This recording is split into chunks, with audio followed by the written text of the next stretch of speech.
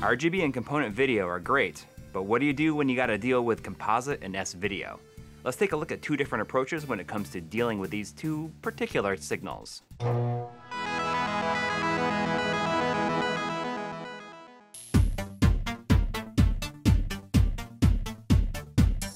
So hey, here we are back with another My Life in Gaming mini episode, and this time we're gonna look at something that we don't really talk about all that often, Composite and S-Video. We had a chance to look at two different devices, the RetroTINK-2X Pro, which was provided to us by McCheskey for the purposes of this video, and the Koryuu, which was developed by MegaAri, and we bought from VideoGamePerfection.com for use in our setups. Right, so the RetroTINK is a product that I've kind of been singing the praises of for a year or so, mostly because I see it as this like really kind of down-to-earth, very practical device. It captures the commonly available signals that people might have for North American consoles at least. Composite, S-Video, component. It's got no added latency, and it looks good. It's only a 2x scale, so it's not like crazy or anything, but you are starting with a much better baseline for getting your consoles on the TV at a price that I feel like people who want to get something good out of their consoles and they know that just plugging it into their TV isn't always the best solution. I just think it's a fantastically practical device. But in my opinion, the real benefit of the 2X Pro is really just ease of use. So it's hard to say whether that's worth the extra jump in cost. It's about $130 US. And the RetroTINK, original RetroTINK, they call it the RetroTINK 2X Classic, that's gotten a price drop to more like about $90. So I do think it's worth pointing out that the RetroTINK 2X Classic did have like a few small modifications since the time that we reviewed it. There was kind of an audio overmodulation issue that the newest version has fixed. We're entering Corneria City now. This is horrible. And also added a composite comb filter that is more tuned towards game content as opposed to like just standard video content. There's two buttons on the back of the unit. One switches your input between Composite S-Video and component, and the other one switches the filter, which is there is a like a softening, smoothing filter and a scanline filter, which is new to this version. And it looks pretty good, but it does darken your display a little bit just because of that's the nature of scanlines. That is a cool new feature, probably the feature that was most missing from the Classic. And the clear case is neat because it actually has a colored LED that makes it really easy to tell which input you're using. So composite is yellow, S-Video is white, like for Luma, I guess. And then component is green. And on the side, there's two switches, which are really, really difficult to reach, I found, unless you have like longer fingernails or you're using like a paper clip or something. One of them is for the comb filter, and that is more tuned towards older consoles like the NES. The other option's automatic, so I think you can just choose that like if you're feeding it like video content, like from a DVD player or a VCR or something. The other switch is the mode switch, which has 2X and pass-through mode. So either you're doing the typical line doubling, or you can choose to just pass through your 480i signal and let your TV handle the deinterlace, or if your TV handles 240p correctly, then you can just send that through as well. But I've just left it flipped up in retro mode and 2X mode, and I really don't have a reason to change it.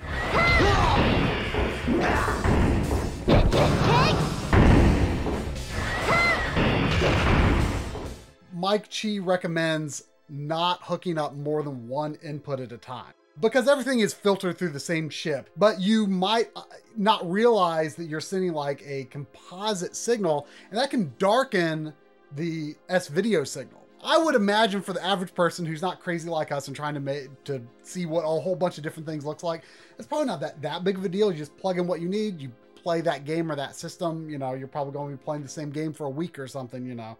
But outside of that, it is an easy device to use, and it is nice that it has the full-size HDMI. I don't prefer many HDMIs, but, you know. When you first glance at it, you might say, where is the composite input? in an effort to streamline the overall look of it, I really like that the green input doubles as composite. Like the Classic, this device does not support 480p inputs. I understand a lot of people, including myself, would love for this to just pass through 480p. So that way, you know, most PS2 games, for example, are 480i, but there are a good number that support 480p. You probably want to use 480p, but if you're hooked up through this, you're going to have to figure out another way to hook up those 480p games. So that's definitely an inconvenience, but it is the most practical video processor for hooking up old systems to modern TVs. That I am personally comfortable recommending.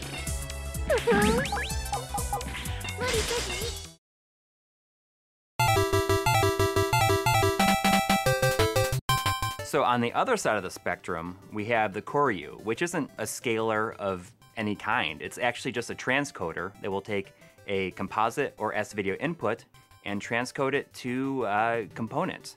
Which is something that you would think would actually be pretty common, but it's not. I don't know, it just seems like other companies haven't really pursued making that a readily available product, and that has made it difficult to use systems where their best signal is S-Video. Until now, there have been very few ways to do that easily. The Koryuu is meant to be a companion device for the OSSC. You know, you can feed the component output from it into the OSSC, and that gives you these two inputs that, you know, a lot of people would feel that is one of the biggest faults of the OSSC, that it's lacking a composite and S-Video input. The Koryuu is sold through videogameperfection.com, and it retails for about 82 euros, which comes to about $90 US. You can even tell from the shape of it. It can be useful in other situations, but it's definitely, no doubt, targeted toward OSSC users. So if you put the price of the Koryuu on top of the OSSC, you know, you're looking at a combo price that's almost around $100 more than the RetroTINK. But for that $100, you're getting a 3x and a 4x and a 5x scale of this stuff. Which is a lot more than, you know, just the 2x 480p that you get on the RetroTINK. You know, especially when you're dealing with composite, that's a very noisy signal. And different systems kind of have different characteristics to their composite video. I mean, it varies wildly. The NES kind of almost has this crunchy texture that you can really see in the large areas of flat color. And the OSSC will show that pretty clearly. If you set it to 2x instead, it does kind of blend that noise a lot better. But then you compare it to the RetroTINK or the RetroTINK-2X Pro, it handles composite, I guess, much more elegantly. It's really tuned to kind of minimize that noise. So in some ways, even though it is a softer image, if you're going to be doing a lot of composite, the RetroTINK is probably a little more flattering. The RetroTINK is a lot smoother and, you know, might look better to some people, but composite through the Koryuu feeding into an OSSC, I just feel like it gives it a much more accurate look to what composite actually looks like on a TV. The Koryuu almost gives a more, I guess you could say, realistic interpretation of what it looks like, what it is. While there is only composite and S-Video, there are two different modes per input. One of them is just a standard input, and the other one is a 7.5 IRE. 7.5 IRE is often referred to as pedestal, and that'll darken the image a bit. As far as I understand, it's basically a just different standard for how the gamma is set, that certain regions might prefer one or the other. As far as game content goes, as far as we've seen, it mostly seems to be mastered for the first mode that you come to. So when you're cycling through the mode buttons, it'll be the first that you come to for each input. So you'll see a red LED when it's on composite and a green one when it's on S-Video. The first one that you click to when it turns red, that's the one you want for game content. Then you'll hit it twice to get to the first one for S-Video. If you have it on the other one, games are definitely going to be too dark.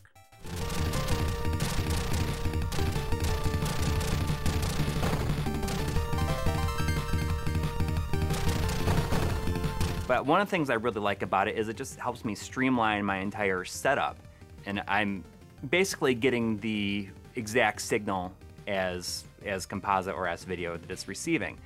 And and speaking of composite video, it is worth bringing up the Framemeister, obviously, because the Framemeister's one of its many big advantages is that it's got all of the inputs, composite, S-Video, YPBPR via the D terminal, which can be adapted to component, of course, and RGB. You got all that already in there. The Framemeister, I wouldn't say does any particular magic with composite. It's very sharp. It's comparable to what it looks like through the Koryuu on the OSSC, I would say. But it's definitely the RetroTINK does a good job of cleaning it up. But that said, just I guess somehow something about the process of transcoding it, I did notice that certain scan lines that, with composite video, you sometimes sort of see these dotted patterns that just kind of make, are just the results of noise. And I did notice that in some cases, some of those parts of the scan line were cleaned up and looked like a more solid color. You might have to adjust this is specifically if you're using a CRT. You might have to adjust the brightness a bit, but it's still composite video. It doesn't magically make it look like S-Video or component, but it can have a small improvement. I mean, there are different ways for devices to handle composite, and the Koryuu seems to handle it pretty well. So with S-Video, comparing kind of the RetroTINK and the Koryuu, you jump up from composite to S-Video and you're most of the way to RGB, especially if you're looking at a system like a standard SNES that has kind of that softer video output. S-Video is such a comparatively clean signal that it doesn't really hurt to sharpen it up. As long as you have a good S-Video cable. There's a lot of crappy ones out there. I had an old S-Video cable that had composite and S-Video for Nintendo systems, and it is horrible. Yeah, I mean, there are a lot of bad S-Video cables out there, especially for Nintendo systems, and I really don't trust those like multi-console or multi-output cables, the ones that have composite and S-Video. For systems like the Super Nintendo, the PlayStation 2, people may not have, HD Retrovision cables for those, for example. And S-Video is just it's a good option, and we haven't used it for ourselves, but I know that Retro Access is also making a new S-Video cable that's just great to have a new good option. I mean, based on the quality of the rest of their cables, I'm assuming it's pretty darn good.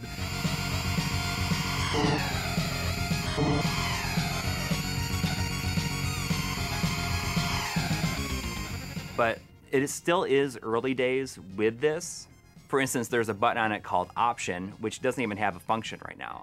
When you hit it now, it just makes the screen blurry. The manual that you can download for it even says oh, there's a blur filter, but it's not even implemented correctly. So, I mean, they are very openly acknowledging that the device is still in the works. You can buy it now, and you can use it for its basic functions very well.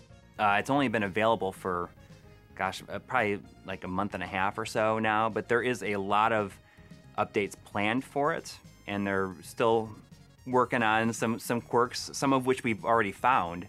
So the issue that you discovered first, and then I kind of confirmed I was having the same problem, 480i on this thing is not great right now. It's weird. It's just, I think it's transcoding it incorrectly. Because when it feeds out to a PVM, the fields are inverted. Everything will have a shimmer, and it will move incorrectly, and I was noticing that with GameCube games at first, and it was only happening on PVMs, but the OSSC was seeing it correctly. So I had you check it out on your PVM 20L5, and you confirmed that you had the same issue. Well, and I saw it on other PVMs and even my consumer CRT. And then I was having difficulty getting my capture card to accept the signal through the OSSC. I couldn't get the Framemeister to see it at all. You were able to get some situations where you power cycled a few things and it fixed it, but that didn't work for me. Like, as far as 480i goes, like, I'm pretty stuck. If you do buy it now, be aware that you might need a certain kind of device to update the firmware. You need what's called a USB ASP programmer. Other devices use a JTAG updater, but this is something I've never really used before.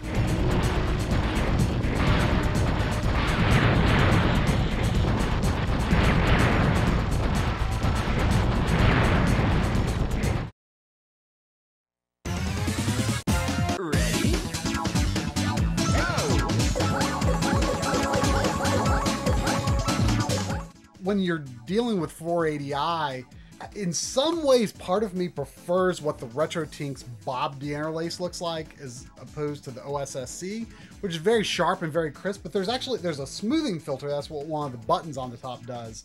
That, weirdly enough, actually looks pretty good for 480i stuff, in my opinion, or even just like 3D graphics that are 240p. But especially with 480i, it sort of softens that flicker of the interlace and makes it feel a little more subtle, like it would on a CRT, for example. That is one area where I feel like the RetroTINK may beat the OSSC, is just that sort of softer look for 480i, if you choose to use that filter. One notable difference of the RetroTINK-2X Pro is it is now a full range color space versus the limited of the original. And that might cause issues in people's setups where they might have to change the black level of their TVs. Right. Limited range is more commonly used for like consumer TV sets. But usually these days you can change like the black level setting, like on our TVs, our LG TVs, it calls it black level low and black level high.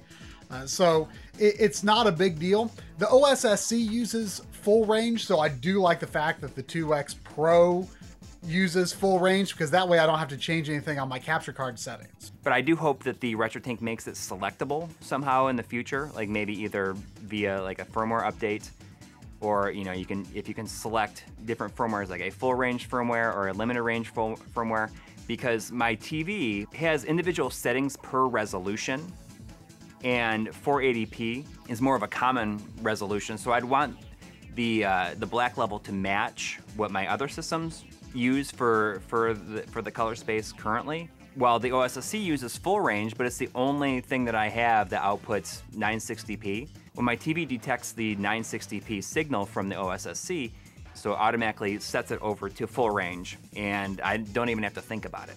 So I do hope that McCheskey makes it so it's perhaps selectable in the future. The firmware is easily updatable via USB. There hasn't been any updates for it yet, but I mean, I'm assuming that when it comes time to update it, you can just plug a USB cable into the micro USB that you use for power and just plug it into a computer and probably just drag your firmware update right onto it. Yeah, but I mean, honestly, there's nothing that I can really think of right now that needs to be updated. I think it's, as far as the way that this hardware is designed, I think it's about as full-featured as it can be from my perspective anyway. So I guess it just depends on whether you've already got an OSSC and you kind of want this fully integrated setup through this one device, or if you're just starting from scratch and that's just like too high of a bar for you, then, you know, either the RetroTINK-2X Classic or the Pro, you know, those will get you started, you know, with that, you know, no added lag HDMI scaling, and gives you access to signals from cables that you probably already have for your old systems. Yeah. I mean, it is such a good entry point for people that are just looking to get that little hit of nostalgia from their old systems. and they first see it on their TV thinking, why does this look so bad? Don't forget that composite is composite. You know, even though these are very well made devices, they will not make composite look as good as it does on a CRT. But it will give you a much better starting point than just plugging it directly into your TV your HDTV for sure. Systems like the NES, the best signal it can output is composite video. Systems like the Genesis, a lot of people believe that composite is the correct way to use that system. N64, 3DO, those are systems where the best signal that they can natively output is S-Video. Or the GameCube, where, you know, getting a cable that does better than S-Video can be expensive, even with like some of the newer options. So those are all situations where you might want to use composite or S-Video to save some money or to not have to modify your consoles. And that's why I love these devices so much, because they provide that sort of middle of the road stock console experience on an HDTV without having to get involved with that whole rabbit hole of cables and mods and all that.